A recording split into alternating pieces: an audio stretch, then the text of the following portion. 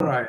So, yeah, thanks everyone for turning up for this important panel discussion here on this theme of banning the teaching of ABA and related techniques. So ABA stands for Applied Behavior Analysis.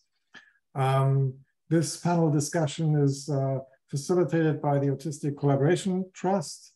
And it's been done in collaboration with Bruce Wenzel from MSU University in the United States. And we have a whole number of international panelists lined up that will contribute to this interactive discussion. So we are starting here with an introduction from Bruce, and then followed by a local perspective from Marie Manalili from the Philippines. And I'll comment from the perspective here in Aotearoa / New Zealand, and I think what we all have in common, and also all the other panels that we'll see later, we share this concern as autistic people that our neurology is pathologized in many countries, and that this pathologization is even, well, not only tolerated, but actively encouraged and further cemented by practices such as applied behavior analysis. And then, of course, beyond teaching those practices, we also still have research that relates to these practices, right? To improve these practices, improve, of course, in quotes. And so I think social progress is overdue, and we need to make that strong transdisciplinary intersectional connection also to the rainbow communities and their achievements in terms of liberating themselves from the pathology paradigm and from conversion therapies. And here what we're talking about is basically the same thing for autistic and otherwise neurodivergent people. So this panel discussion is also part of an ongoing series that the Autistic Collaboration Trust has been conducting over the last year, or it's possibly, I need to look it up, it might be now going on for more than a year, leading up to various petitions in various countries towards banning ABA. So I think my big message here from a sort of international perspective of autistic collaboration is that over the last year, I've seen, and we've seen as a community, a very strong consensus and solidarity across autistic activists from all corners of this planet to come together and push back against these pathologizing practices. And I would like to thank all the panelists who are standing up to join this panel discussion here. This is an extremely important topic. The more, I think, international consensus we can demonstrate, the more we have a social license to push back against the discrimination and actually the state-endorsed torture that is still happening in the name of science and well-being even. And yeah, where autistic people and neurodivergent people are at the receiving end, sadly. So that's probably enough of an introduction from my perspective. So I'll hand over to Bruce, who's had this wonderful idea of focusing on the specific theme of banning the teaching of ABA, which is, I think, a very gnarly topic that deserves a lot of attention. It's very timely. Thank you, Bruce, for organizing. Yeah, thanks for collaborating with us. This is really awesome that on this, milestone of the 5th anniversary of the International Day of Protest Against ABA, we were able to come together and do this on short notice. So I thank Jorn and Marie and everyone else who is going to contribute to this discussion. For anyone who doesn't know me, my name is Bruce Wenzel. I am a graduate assistant, master's student in the Department of Sociology at MSU Mankato. And I'm also the co-founder and president of the Neurodiversity Activists, a student-led organization at MSU Mankato. And for me personally, the intersection between sociology and the neurodiversity movement is very clear, at least to me, especially considering that C. Wright Mills, who's known basically as the father of radical sociology and the author of The Sociological Imagination, he, in my view, explicitly mandates the shift from the pathology paradigm to the neurodiversity paradigm, because in his book, he outlines how this quality of mind, what he calls the sociological imagination, basically consists of the capacity to shift from one perspective to another. And the neurodiversity movement, of course, as we know, is basically the movement to shift from the pathology paradigm to the neurodiversity paradigm. And in my own experience here at the university, when I first read Throw Away the Master's Tools, Nick Walker's foundational piece on the neurodiversity paradigm itself, I had this experience of basically re-examining my own life through the lens of the neurodiversity paradigm, and discovered that the things I was experiencing were very much the similar sort of social patterns we see in other marginalized communities. I mean, you know, for example, like the pathology paradigm fundamentally assumes that there is one normal way for the mind to be configured into function. There's only one normal neurology, which is just as discriminatory as assuming there's only one right sexuality. And the neurodiversity paradigm, on the other hand, says that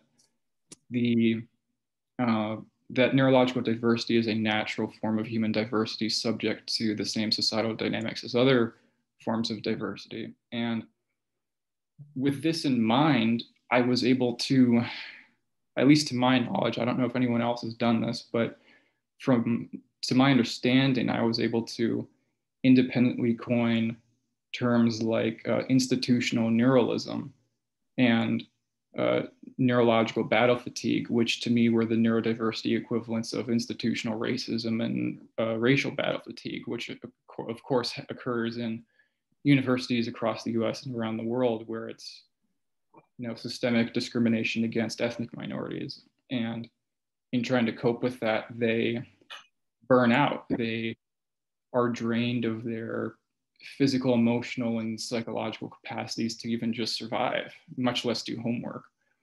So one of the components of that systemic discrimination, that institutional oppression of neurominorities, is teaching ABA as part of the campus curriculums. And I've basically spent the last four or 5 months, basically the whole summer and the early spring, since finals week, launching a counter assault on the ABA industry. And that is consisted of me making our Move On petition to ban it in the state of Minnesota, meeting with local politicians like Senator Nick Frentz and Representative Luke Frederick and Representative Jeff Brand, and even getting in touch with Senator Scott Dibble, who was pushing for a Senate bill to ban conversion therapy for queer people, the rainbow communities here in Minnesota, and meeting with student government and so on and so forth to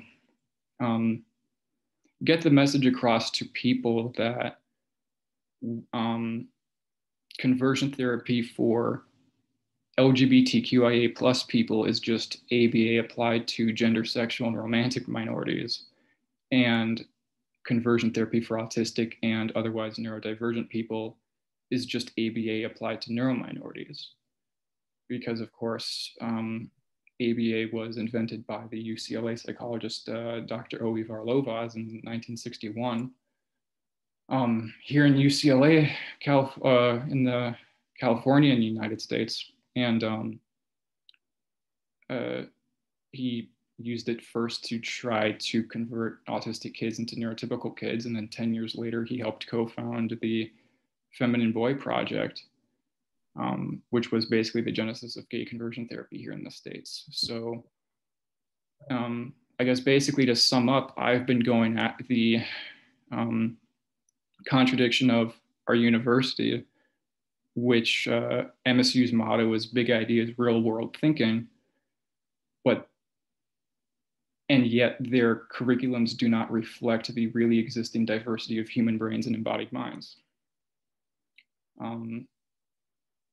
It goes deeper than just teaching ABA. There are gen ed classes where, for example, in biology, they have entire lectures talking about autism and other neurocognitive styles from a very pathological viewpoint. And even things like in the mass media here in the US, there are movies that perpetuate those stereotypes and viewpoints. So I'm hoping to continue to pull on the levers that I have access to in order to achieve some victories here with the resources that are available to us. I hope that's a sufficient introduction, Jorn. I think if there's nothing else you think I can add, I guess I'll yield to the next speaker. Yeah, thank you, Bruce, for this brief introduction. I think that sets the scene for us. So Marie, you're welcome to present your perspective. And I know that you've also got a lot of transcultural experiences, right? Both in the Philippines and overseas.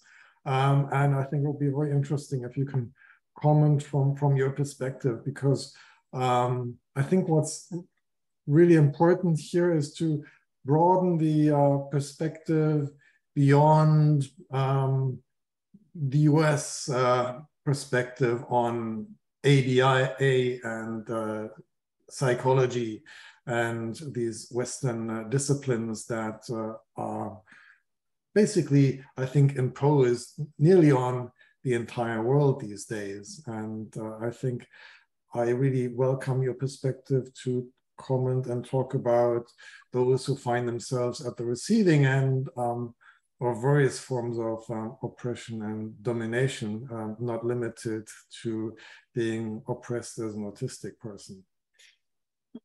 Yeah, thanks so much for inviting me and organizing this, Bruce and Jorn.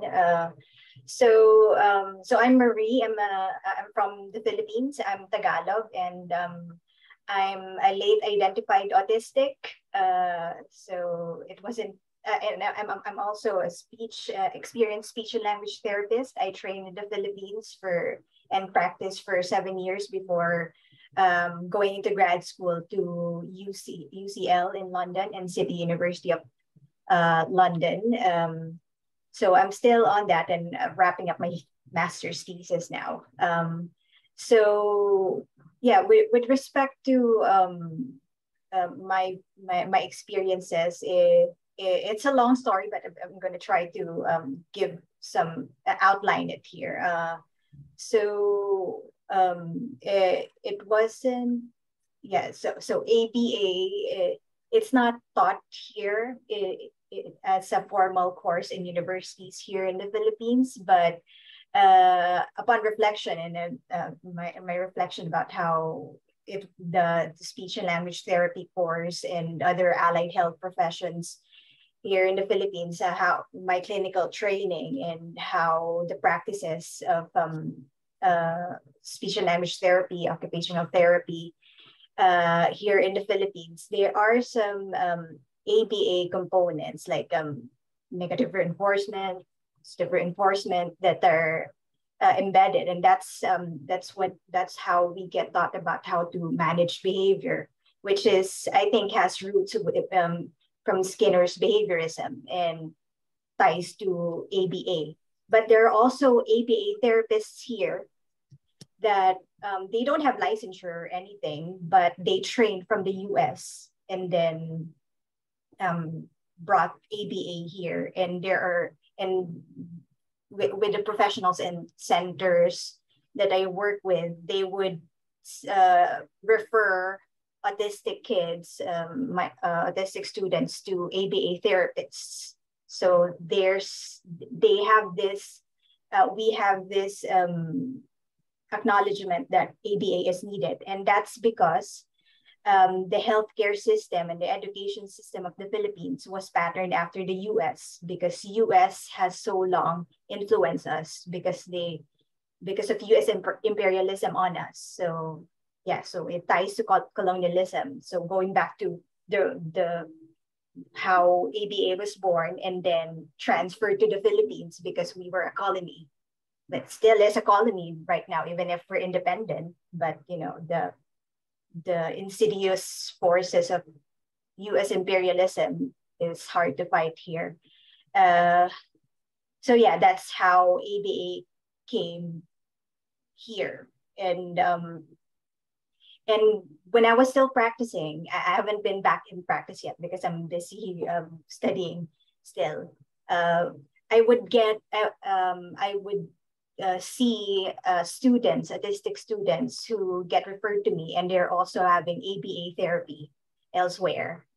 And sometimes these kids like have ABA therapy first before coming to me, and then when I see them, they're just lethargic and just there's something happening that shouldn't be. Like it's hard.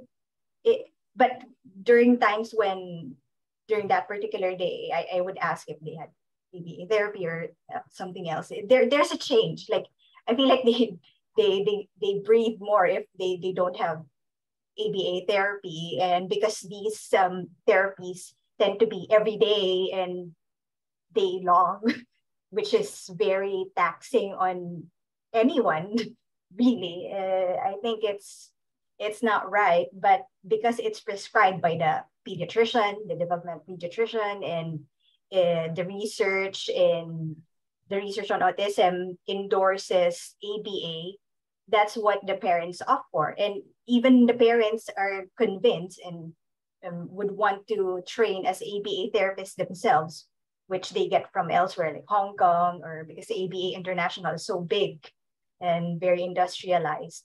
And they actually believe that it's the only therapy that works for their autistic kids.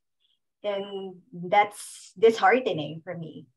But of course, back then I didn't know much, really. I've only been exposed to Autistic Activists, the Neurodiversity movement, when I started grad school and going to London.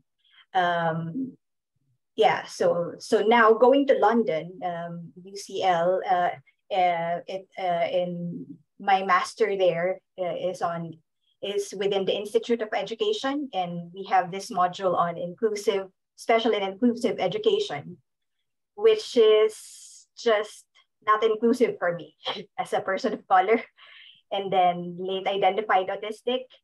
So imagine the irony of calling themselves as inclusive educators, and yet I didn't feel included. And then the whole time for all the sessions that I have for that module, I didn't talk at all, because I just have this sense that what are you standing for, really? Like you teach us about the history of special education and how you oppose eugenics, and but I don't understand whether, and neurodiversity wasn't taught. They do they do teach us about whether it's good to use person first language or identity first language, but I don't feel as though they're really acknowledging the neurodiversity movement or the autistic perspectives. There's still this authoritarian pedagogy that they should be the authorities of how to educate disabled people or neurodivergent people. And again, they didn't teach me neurodiversity or anything about it. I just had to learn for myself. And then I wrote my essay about it, which was initially rejected, but I published it anyway. So yeah, so it's about how ableist ideologies stifle neurodiversity and inclusive education. So that's the traumatic and sad part of my experience in the UK, because my institutional affiliations, my official agenda there didn't really teach me what I came there for, but what I learned mostly it was from the autistic community there in the UK, the US, and etc. So, which is I know it's changing now, but there needs more structural and systemic support. It needs to come from within, and I'm trying to be part of that. And I know most autistic academics, neurodivergent academics, are doing this. And right now we're writing a letter to cognitive science, which is which was born in the US as well. So it's an international scientific society for cognitive science that is known for explicitly rejecting, they started a cognitive revolution that explicitly rejected behaviorism, Skinner's behaviorism, which is good, right? But they haven't engaged yet with the neurodiversity movement. So that's the letter that we're writing, like how cognitive science can do better as a science if it engages with neurodiversity. Because they are in a position to better reject the behaviorist derivations of Skinner's behaviorism, like ABA, because we're supposed to be the enlightened one in rejecting behaviorism, and yet they haven't done so yet. So that's kind of my part of like one of the ways I think would be valuable or instrumental in driving change and how to change, how to stop or ban the teaching of ABA. But then because applied professions like this in universities do borrow theories and evidence from sciences, like cognitive science, psychology. So if the basic sciences that they draw on dramatically changes and embraces neurodiversity, I think it will be not easier. It will help better drive away this garbage theories and practices. So that's, sorry if I'm rambling because yeah. So I do hope this helps or somehow. Yeah. So it's due tomorrow, and I hope to involve more and make. We have this neurodiversity discussion group, and I'm always collaborating. I want more collaborations with the Autistic Collaboration Trust, and I'm also part of the Autistic.com community started by Diane J. Wright, and we're really focusing on autistic people of color there. And then I'm also part of the Narratives of Neurodiversity Network. So focus on creatives and academics. So yeah, I'm part of many of these activist networks, and I hope to collaborate with you, all of you, and the other panelists in this discussion as well. Yeah.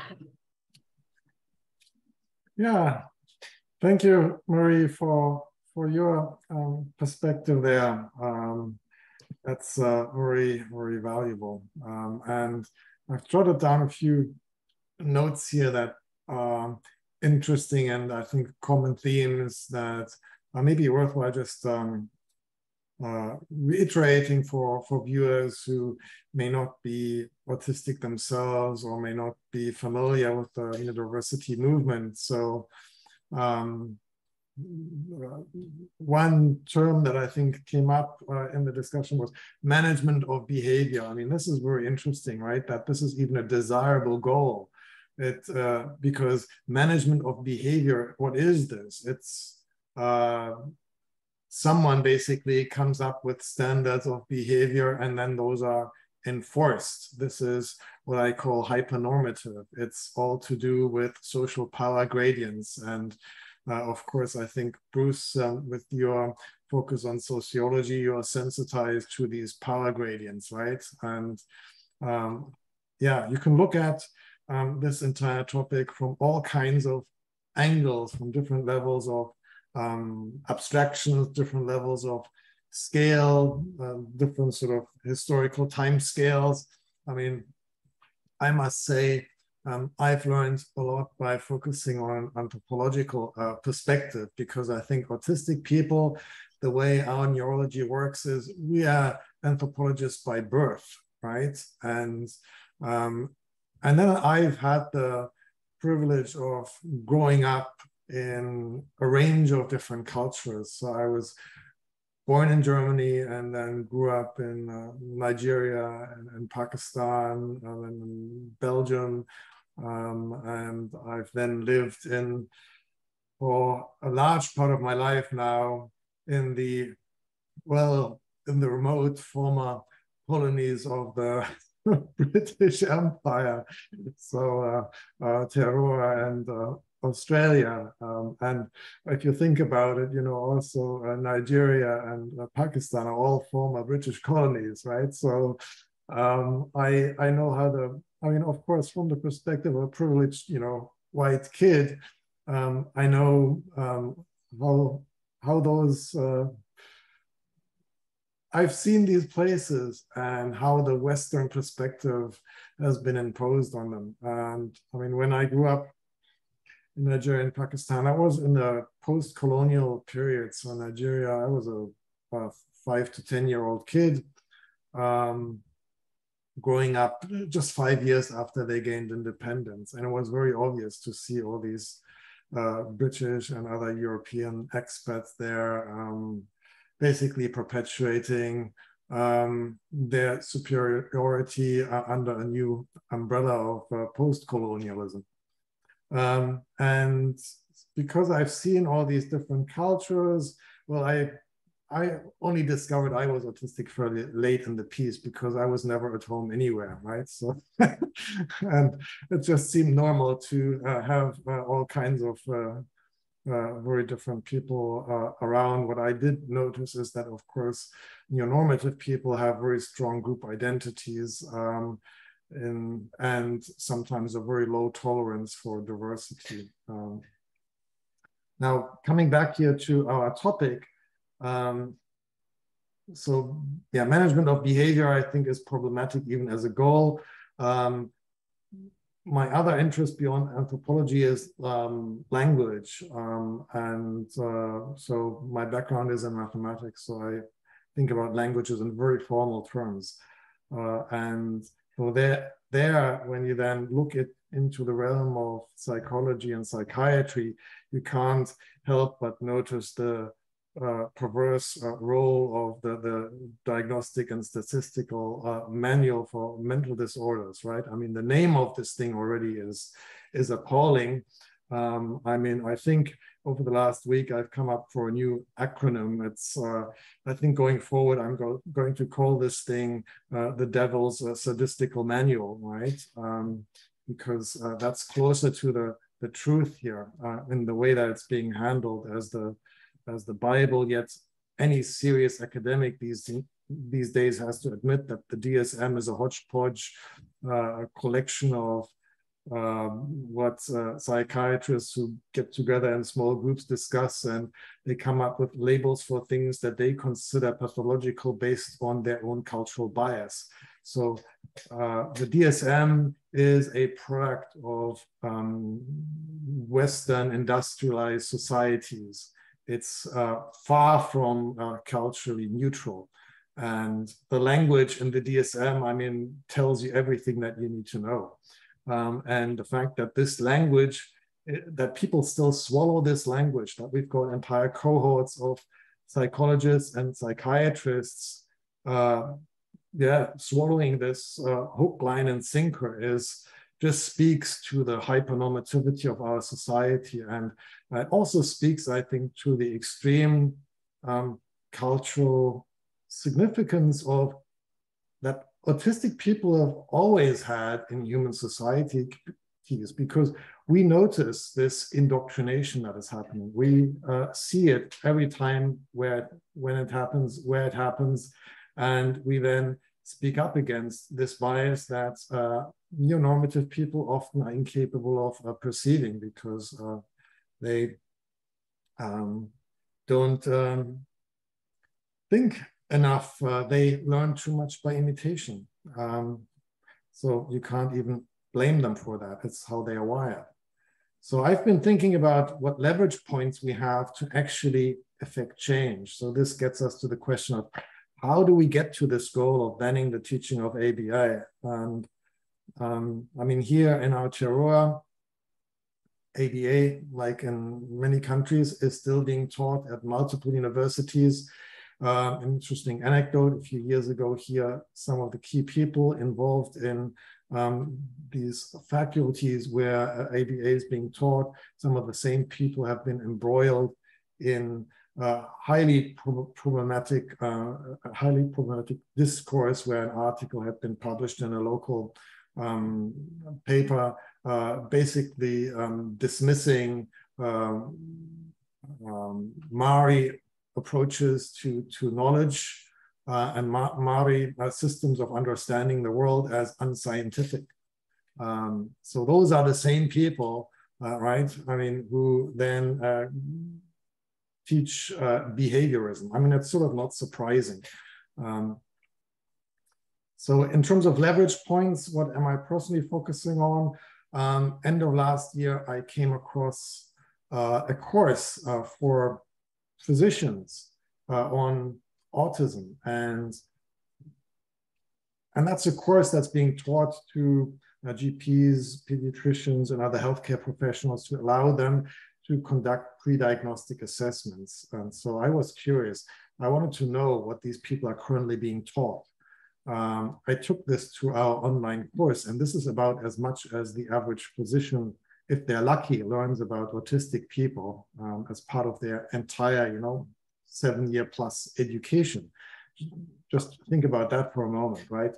At most, maybe 2 hours over the course of 7 years. And what I found was shocking. It's, straight out of the DSM, the pathologizing language. And neurodiversity was mentioned as a side note on the last page. And I've now got the certificate. I took the course, right? So I'm now qualified to pathologize and hand over traumatized people to diagnosticians.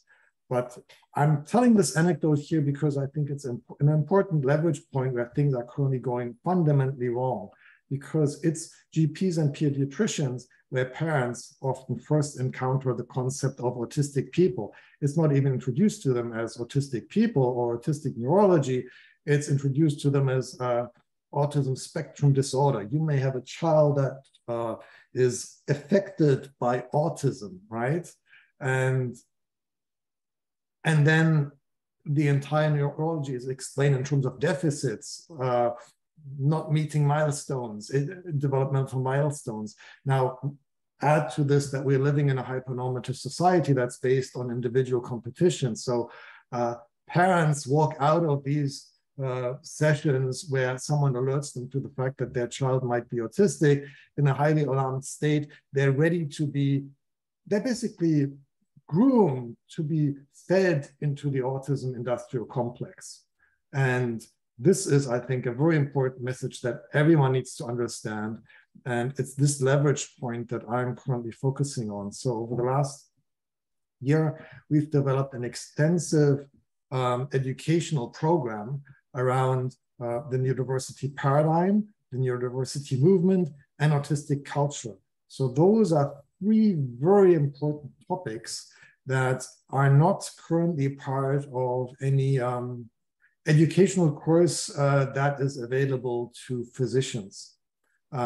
Because they live in the medicalized paradigm, because the entire broad, so we don't only have a problem in the discipline of psychology and psychiatry, it's in medicine in a broader context where very archaic structures and disciplines and specialities are in place where people are trained to think in silos. I'll now quote a physician that is a physician that I highly respect and that we're collaborating with, who just told me about their experience of being educated as a physician. And effectively, I was hearing, imagination is beaten out of us as part of our education. So this is what medicine does to people, because it's an established system of silos. People are hyper-specialized, and that's how they create professions and how money is being made in all those countries where healthcare is not a public good, but a profit-driven industry like everything else. So I'm trying to paint a transdisciplinary picture here to just broaden the scope or to open the scope of what we actually need to discuss here. Now, on a positive note, there are more and more networks of autistic people that have come together and that are consolidating. So there's the Autism Stigma Research Group or network, which tries to influence the language that is being used in psychiatry, driven from the bottom up, so from the language that our community speaks, right? So that this language starts entering. But these are baby steps, right? To get this improved, in course, language into things like the DSM. I mean, the fact that we still have the DSM is actually the problem, right? But we need to, I think, also work on different timescales in parallel. So we need to sort of minimize the damage that is currently being done and imposed on autistic children. At the same time, we need to think longer term or get rid of the entire DSM, which is not going to happen overnight. Then there is the Global Autistic Task Force on Autism Research, where we're pushing back against damaging research agendas and better research designs. So I think the other, in terms of scope, I think we need to look at the teaching of current practices, but then also what is being researched, what gets through the sort of ethical criteria for research. And I mean, the ethical standards are, well, close to zero in many places, right? It's box ticking. So I guess that sort of sums up, some fundamental concerns that I have. So, and maybe one question to start then is, given the current state of academia and the quality of autism research is so low, so we're now talking something even beyond ABA. What chance, so here I'm opening this challenging question, what chance do we have to influence and actually radically change established institutions and faculties to affect paradigmatic change? Is this the right approach, or do we need to do something else? So if we think about, Buckminster Fuller's timeless observation that you don't fight the established system, you create a new system that makes the old system obsolete. Or you can also look at, what Thomas Kuhn articulated in earlier times, right? That a paradigm dies basically with its last adherent, right? So new normative people are resistant to paradigmatic change. So that's a huge challenge, I think, that we're facing. And I'm interested in looking into the how question. I'm just opening the floor. So I don't pretend to have the answers. Is there anyone who wants to go first to try to answer that question? I guess I'll go first. Is that okay? Yeah, go for it. Well, as I had mentioned earlier, with state elections coming up here in Minnesota in November, the issue of banning conversion therapy, all forms of conversion therapy, has been on my radar from the get-go, really, and that's something that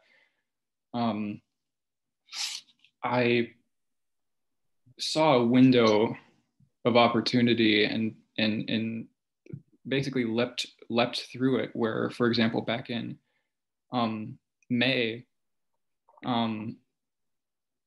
towards the end of the legislative session here in Minnesota, the state senator from Minneapolis, Scott Dibble, was trying to push a bill to ban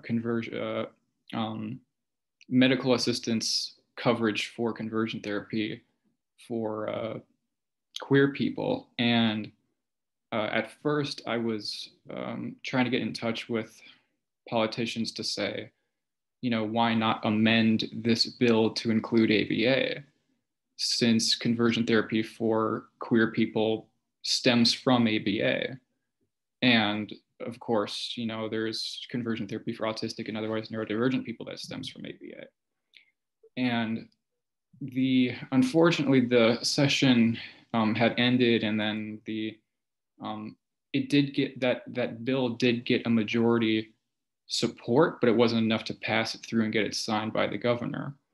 So what I've perceived as a solution is, in writing our petition to ban all forms of conversion therapy in Minnesota, I detail in there that we have to create the conditions to even accomplish that. And one of those prerequisites is to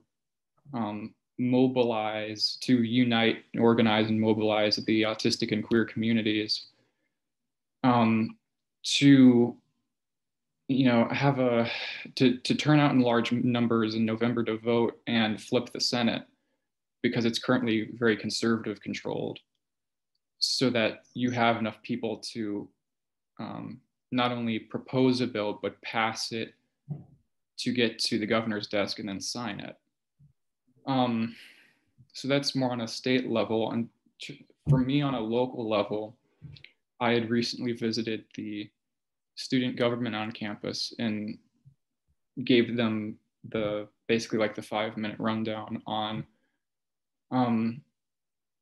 the need to transition from the pathology paradigm to the neurodiversity paradigm regarding the campus curriculum, particularly banning ABA. And right after the student government had adjourned, I immediately got multiple people coming up to me, basically giving me endorsements and saying, you should run for the graduate studies senator vacancy. And so I'm looking forward to pursuing that and getting in there and influencing policies in the university, and meeting with deans who are allied with the movement, and from there meeting with administrators in other universities across the state, and starting from inside out, as Marie was saying. And I think the long-term goal that Jorn had alluded to, for me at least at the university, is to do, and I love the fact that you quoted Buckminster Fuller, because that's something that I had tweeted out recently that Nick Walker had liked very much. It's a favorite quote of mine, where, yeah, what we're basically going for is transforming these institutions from what she calls neuroprovincial, neuronormative institutions to neurocosmopolitan institutions, where different neurocognitive styles are embraced just as different ethnic identities or sexualities are embraced. And it's especially, important, I think, to leverage the local histories of oppression in other communities to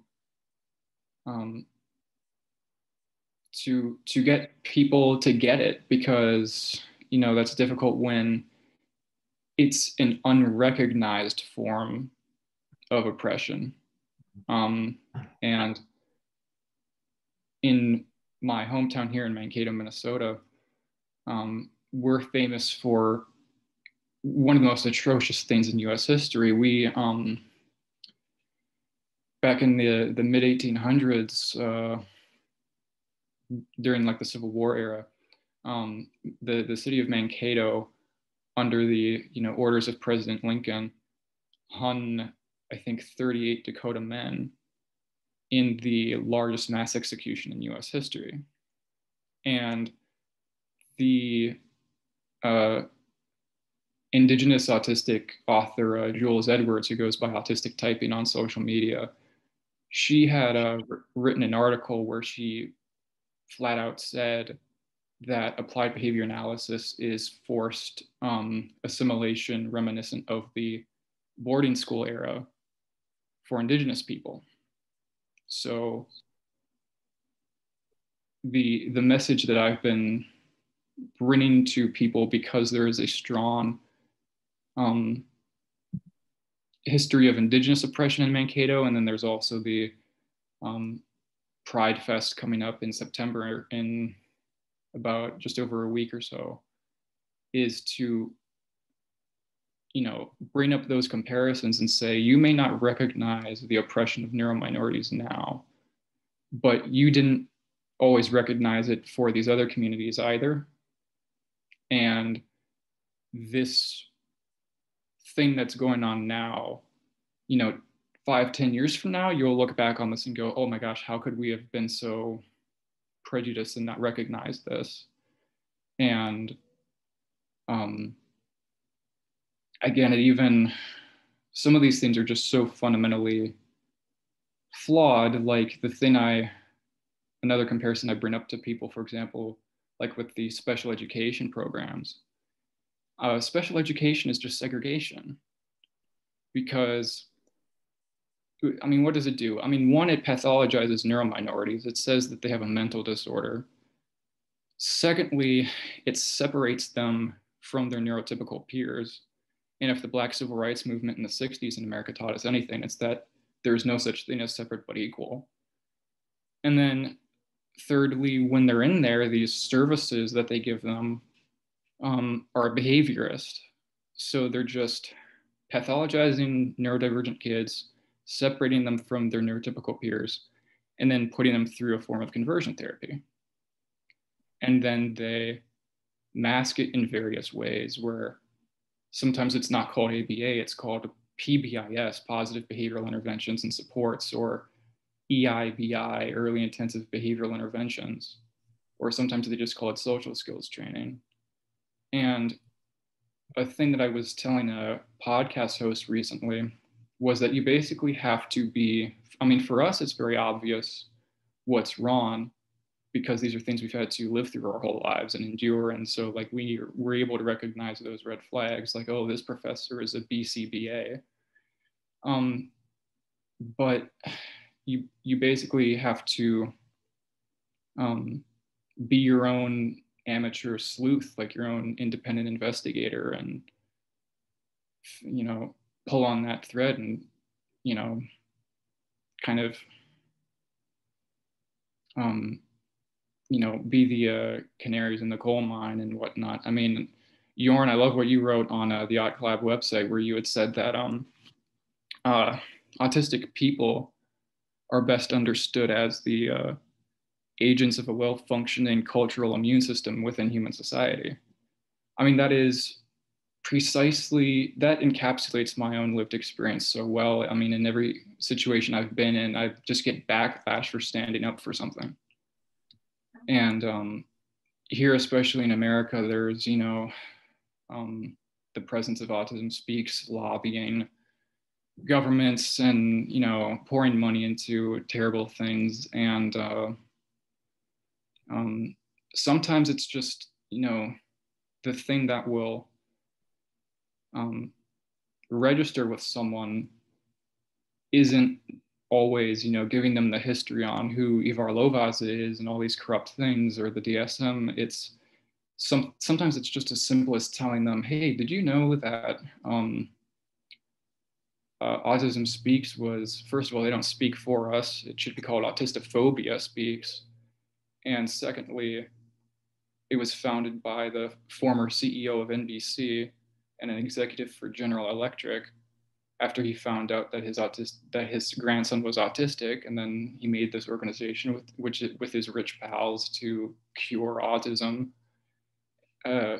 which is just as impossible as curing homosexuality. And then, you know, hired a Hollywood director like Alfonso Cuarón, who directed Harry Potter and the Prisoner of Azkaban, to make an autistophobic propaganda film that framed us as a disease worse than cancer. And it's like, we're not the disease, we're not the illness. Our culture is. Like, capitalism is the illness, not autism. And with that, I mean, minorities have been pathologized to justify other minorities. Other minority groups have been pathologized to justify social hierarchies under capitalism for as long as capitalism's been around. I mean, that's what they did with, you know, scientific racism and such. So that's basically my info dump version answer of figuring, you know, just unpacking all of that. Yeah. Thank you very much. This is, I think, spot on. And I like how you conclude with this radical critique of the system that we all find ourselves in. I think this is something that society at large still has to really understand. I mean, or just a really anecdote. I mean, this is now from over 5 years ago. I remember, you know, yeah, maybe it's 7 years ago even. But so those were the days where you had many less openly autistic people, right? So most of the discussions was going on in anonymous formats and online groups. And so just for the fun of it, I conducted an online straw poll, right, on amongst autistic people, how they relate to any kind of sort of hierarchical systems of organization. I mean, if you were to take those numbers, well, over 40% of autistic people are radical anarchists, right? I would suggest you conduct that type of poll in the general population. I think the answer would be very different. So there you have some, you know, it's not a scientific kind of proof, but it's, and by the way, the remaining 60% of autistic people, I mean, I would argue, you know, there's a lot of internalized ableism within our community, right? So I think in terms of our disposition, well, we are clearly very sensitized to these systems of power, and we suffer and we oppose them, not because, I think because we physically suffer the effects. If we attempt to conform, we actually suffer not only in terms of mental health, but also physical health. And so I'll just throw in another interesting connection, this intersection between being autistic and being traumatized, right? If you look at the diagnostic criteria and the descriptions, the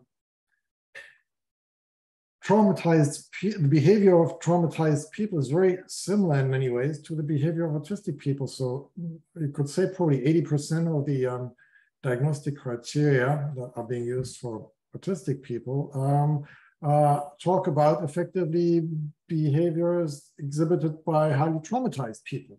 So what does that tell us, right? So I think it tells us that autistic people are simply, well, we've got a different, our perception works differently. We are hypersensitive in terms of how we process things, and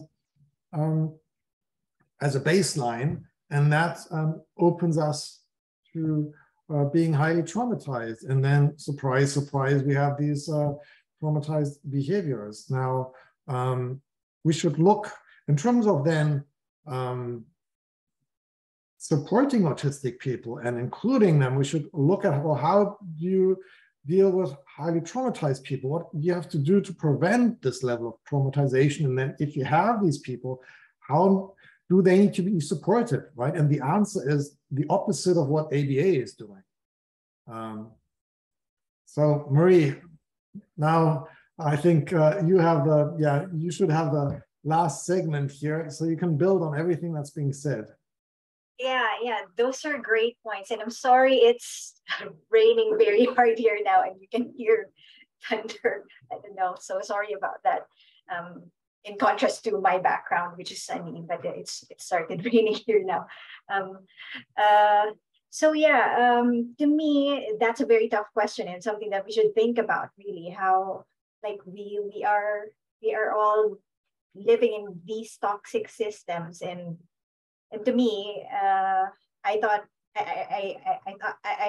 before, like when I sunk into deep depression. I'm still managing it now because of the ableist and racist foundations of speech and language therapy and the medical sector, the education sector, as made clear to me back in the UK as well, and how it ties to the history in the US and what's happening there, because how everything is interdependent because of capitalism, imperialism, and those bad isms. So when I was still like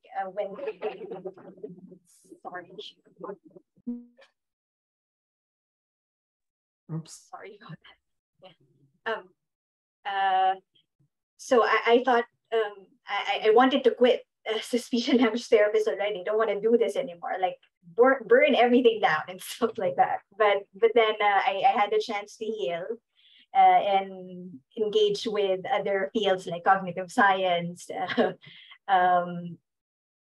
So ones that are away from my practitioner backgrounds, and learning the root of these things and how these develop alongside each other, but never really intersected. So that gave me an opportunity to find better links and get in touch with the neurodiversity movement, neurodivergent activists like you folks, and academics as well, in the US, UK, and everywhere really, which is great that I met a lot of activists out there. But so I'm thinking, yeah, we already have an alternative, like a foundation for an alternative system, which is the neurodiversity movement, which is expanding. Here we are now, right? But it needs to get bigger and stronger and penetrate these capitalist systems, toxic systems in academia, everywhere, science. And I think we're doing that. We're starting to influence them, for me, in cognitive science, and here locally in the Philippines. So I'm in touch with my mentors are all they started speech and language therapy here, and I have ties with policymakers as well. Well, not as strong because of the political climate here now, that the dictator, the tyrant of fascists, won the election recently, which is traumatizing. Just recently recovering now. But I'm in touch with with socialist groups now. So I think I'm a socialist now, maybe. But it's tough because we're the minority and we're in this tyrannical system again. But we do what we can.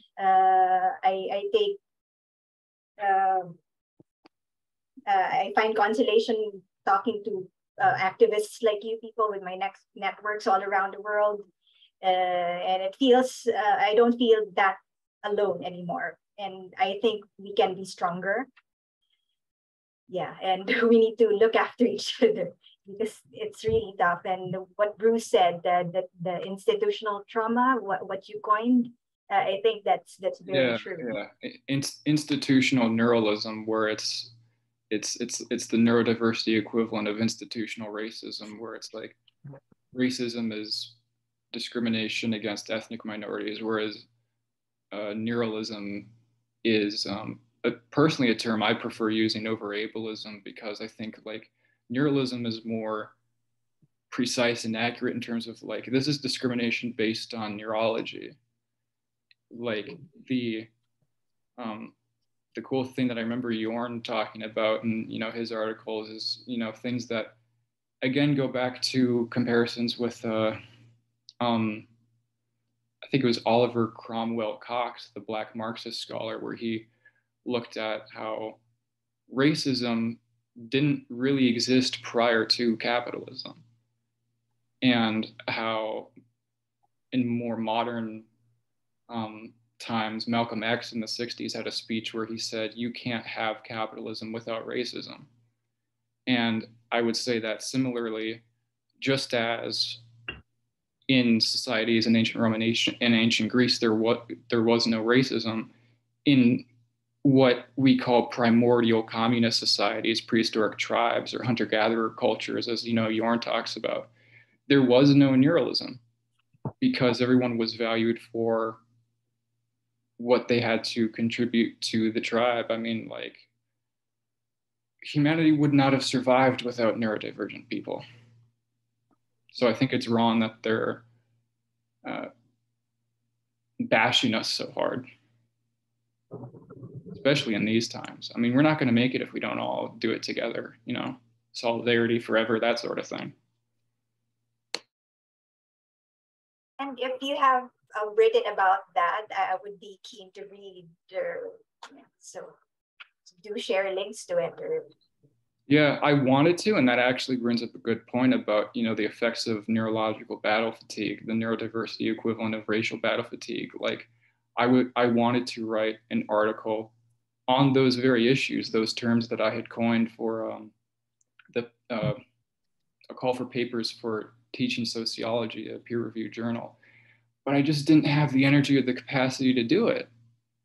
Because it's like, how do you write a paper about institutional discrimination within academia and other institutions when coping with that drains you? Like, you can't write about it if it's killing you. So what I basically did was just make a Twitter thread about it and said, okay, here are my terms. Now use them as tools as however you guys see fit.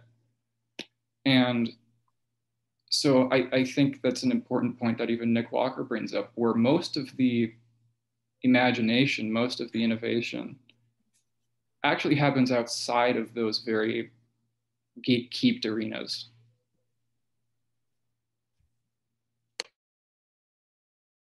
Yeah, and this is, I was going to say, I mean, our educational institutions are obviously culturally corrupted. So that's, as you then point out, then needing to conform to the established silos of academia is effectively, it's stifling even what you can write, and you have to, in many disciplines, basically self-censor in order to get published.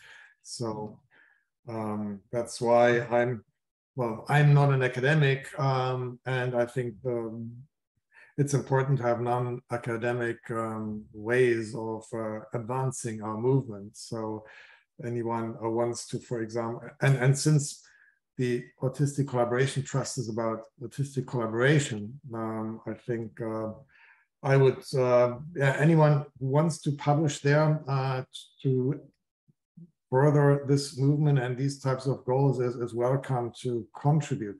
What I would really like to encourage, and I've started to do this, this year, is to collaborate on articles, because I think the more everything on the Autistic Collaboration website is an autistic collaboration, right? The more effectively this concept basically explains itself. It becomes self-evident. And this is, pushing back against one of the most damaging, harmful stereotypes that is leveled against autistic people, that we're not good at collaborating, because we don't fit into society. Yeah, we don't fit into those oppressive systems, but that doesn't mean that we're incapable of collaboration, right? So, so in recent months, I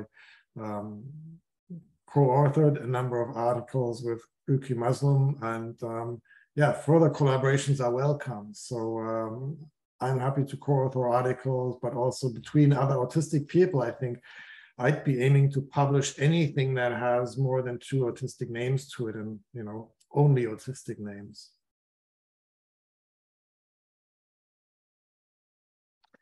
So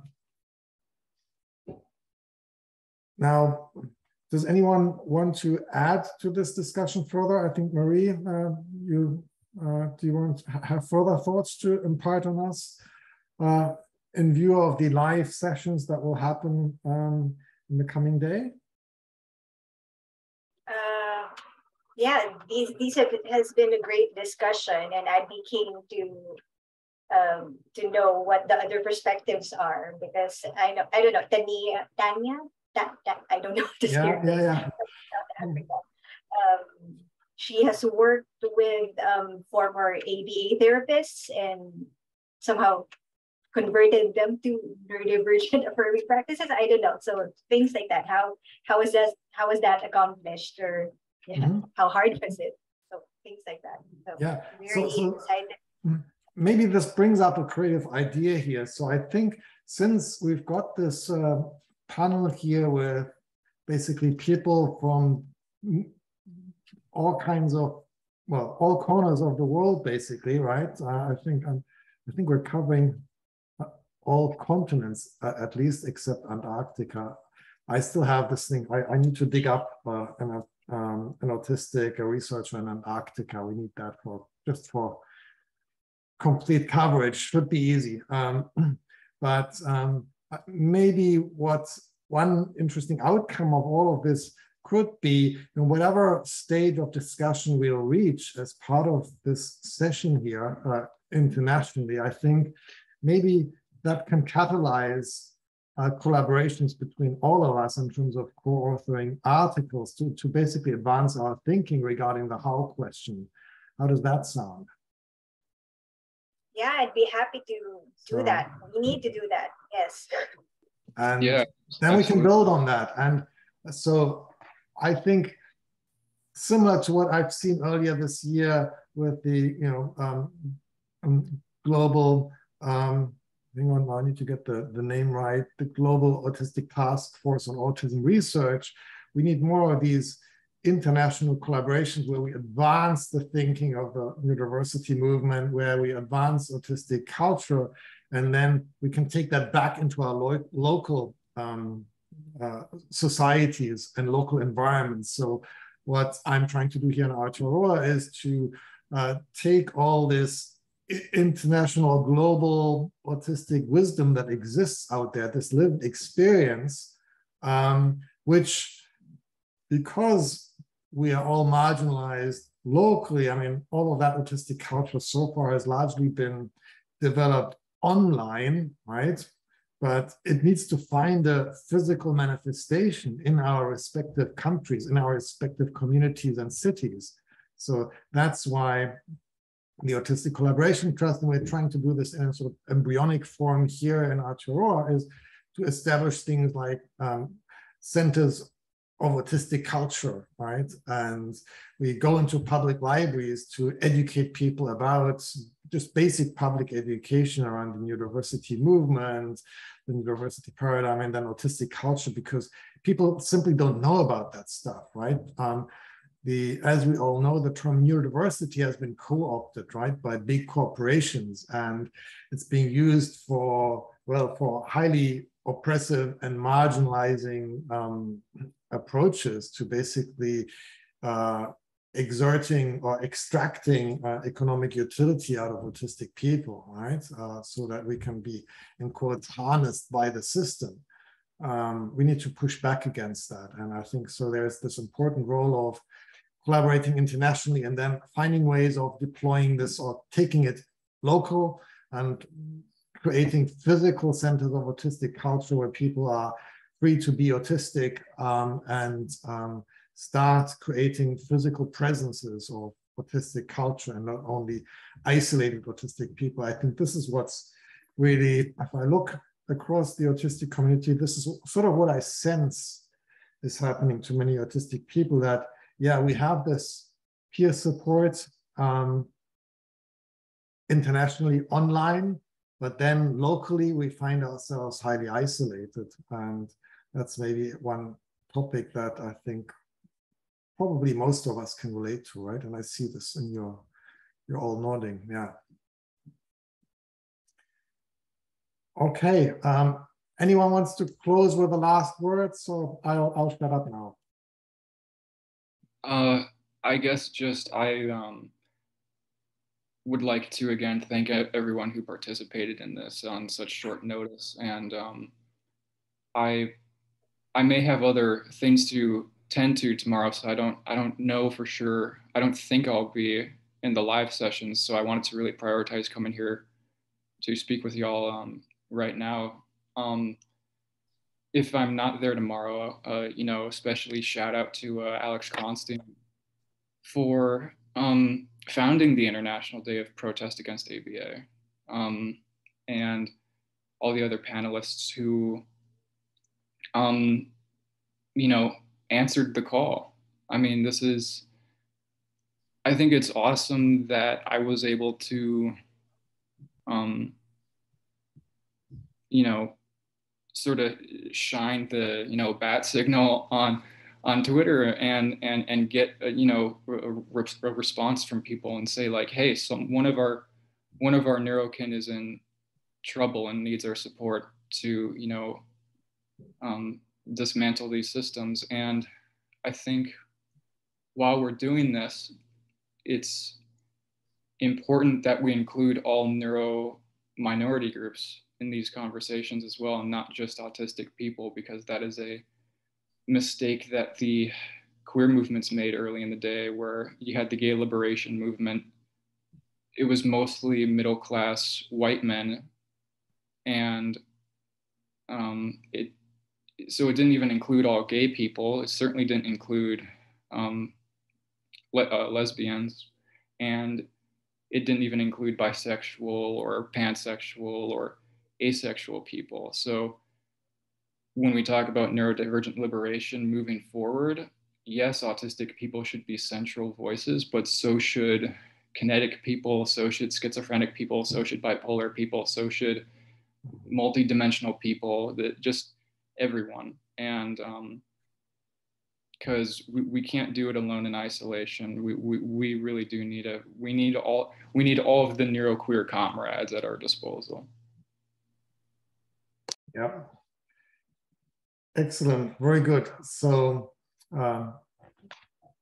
I'll take this recording online, publish it on the AuteCollab YouTube channel, and it will be available then basically before the sessions tomorrow. So if people want to view this as an intro, it is going to be available within the next few hours. I'll email you a link, Bruce, and then, you know, even if you're not there tomorrow, I think within the beautiful virtual online world, we can make this happen as if you were available tomorrow. Yeah, thank you all very much. And I've got more questions here and thoughts. I'll weave those into the session tomorrow. It will be a 2-hour marathon with, I think, 2 groups of people. So I've divided that into 2 groups so that becomes, you know, more manageable. I think, I mean, with the 3 of us or 4 people, it works. My experience is once you have more people than that, then panel discussions, they can sometimes lack depth. So I hope we are finding a format here that will work. And I'm excited about collaborating on articles, right? And I don't even want to be part of all articles. I just invite autistic collaborations, and let's create a platform for autistic collaboration and liberation. Thanks so much. Totally in on you with that, Jorn. Looking forward to it. Thank you. And yeah, we'll collaborate onwards.